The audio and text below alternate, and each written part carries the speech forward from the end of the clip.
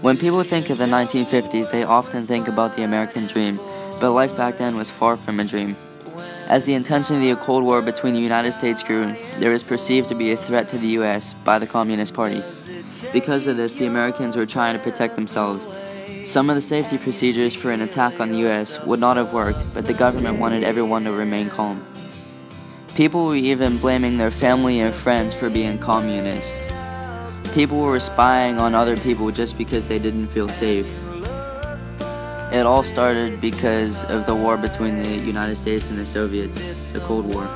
Break your heart inside, you're in ruins. Cold War era was when the Soviets and the United States fought. It made the U.S. children scared of the Soviets and the nuclear attacks they threatened us with. The government made everyone believe they were safe at the time, but in reality, they weren't. They made children do drills to hide in their chairs. The drills were useless. They just added it because the government wanted the students to stay calm.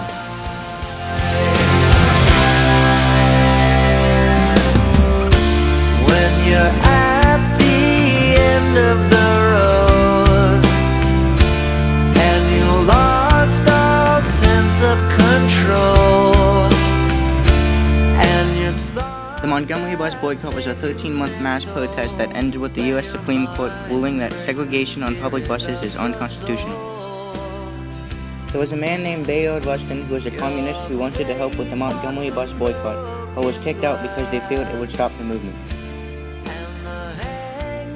The Montgomery bus boycott was successful because black people stopped riding the bus, which caused the company to lose money. The blacks were determined to not use violence no matter how bad it got.